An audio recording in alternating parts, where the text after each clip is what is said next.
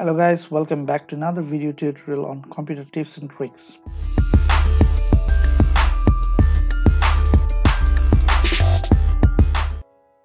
In this video, I will show you how to show Wi-Fi password from your Windows PC.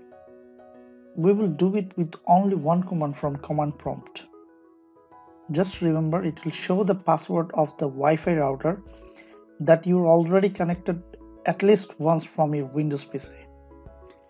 Okay, first we will check how many Wi-Fi router we have connected from our PC. So to do this, we'll go to the search box, or we can press Windows key and I from the keyboard to go to the Windows settings. Now select network and internet. Now from the left panel, click on Wi-Fi. Now select manage known networks. Now you see these are the Wi-Fi router that you have connected at least once. Okay, now we will go to the command prompt to run our command. CMD, show the command prompt, but we will run it as administrator. Okay, now type this command: netsh wlan show profile. Okay, this command will reveal all the Wi-Fi router you ever connected to. These are the Wi-Fi router I have connected from this PC. Now to show the password of the Wi-Fi router you ever connected to, we will run a command.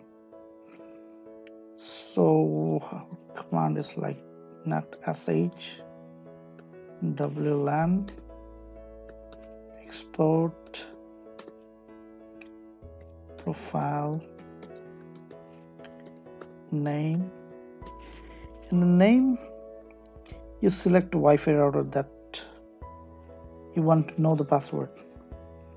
So under the inverted comma,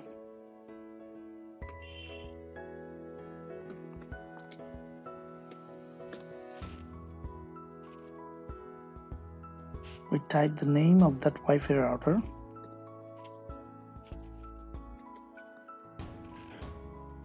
Folder is where we want to keep the file.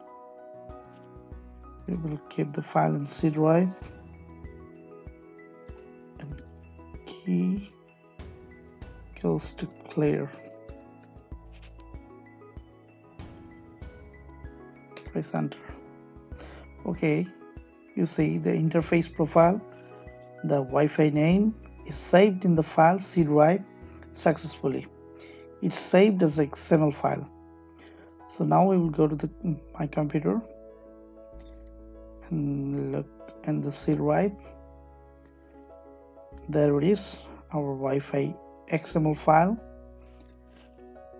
Now we will open it with Notepad. Right click on here, open with Notepad. Now you will see Wi-Fi password in key material under shared key setting in clear text format. Okay, just remember this will work only if you already access to that router at least once. So that's the end of this tutorial.